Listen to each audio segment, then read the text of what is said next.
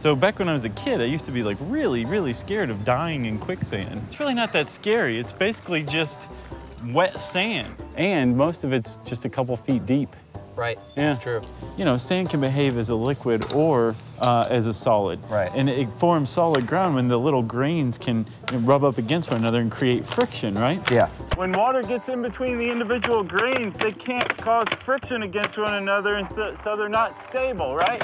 I know a couple of reasons that can happen is flowing underground water can get mixed up with the sand and spread the particles apart.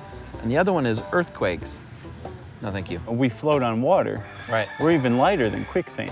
So if you stop struggling and just kind of lay back, you're going to rise to the top. Stop struggling. Then you just slowly extricate yourself and roll slowly onto solid ground. No more fear of quicksand. Woo! I have big news. We are turning our hit podcast, Stuff You Should Know, into a TV show. Into a hit TV show? Yeah, and first we have to figure out what we're gonna talk about. Well, let's talk about stuff we usually talk about, like, can humans really control the weather? Man, I feel just like Val Kilmer in Real Genius. Or how about alien hand syndrome? All right. Or maybe even tacos. Chuck, now I want a taco. Fish tacos, wrapped in sloppy joes. Ooh.